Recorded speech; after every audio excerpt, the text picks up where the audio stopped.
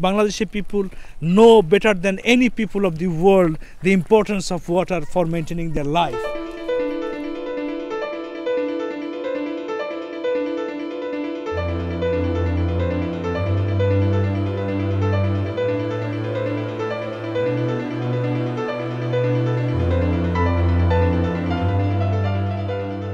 People of that community, they could not grow anything, no rice, no fish. People started migrating from the community to the city area. 4 years ago, my husband worked for a charity. His job was irregular and the money couldn't even meet our basic needs. Back then, the women here didn't work on the fish farms, but when the people from WorldFish came to talk to us and organize training, it all changed. Some innovative people got this information that people could grow shrimp.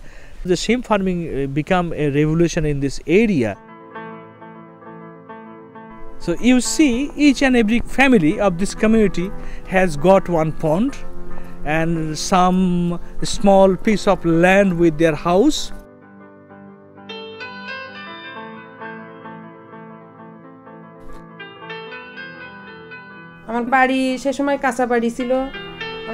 Before I started fish farming, the old house we lived in didn't even have any electricity.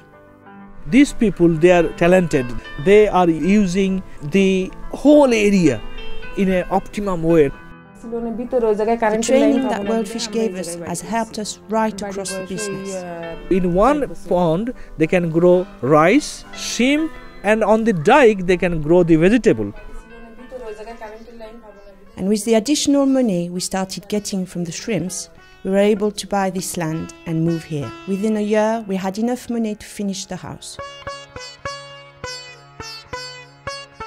We don't use chemicals, we don't use any fertilizer, we don't use a huge amount of feed here. We are bringing some good seed and we are providing the knowledge how to use those seed. This doesn't need any extra cost, just some extra care and some good management.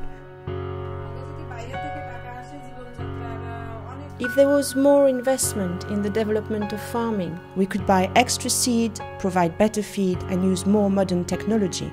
Our shrimps would command a higher price at the market.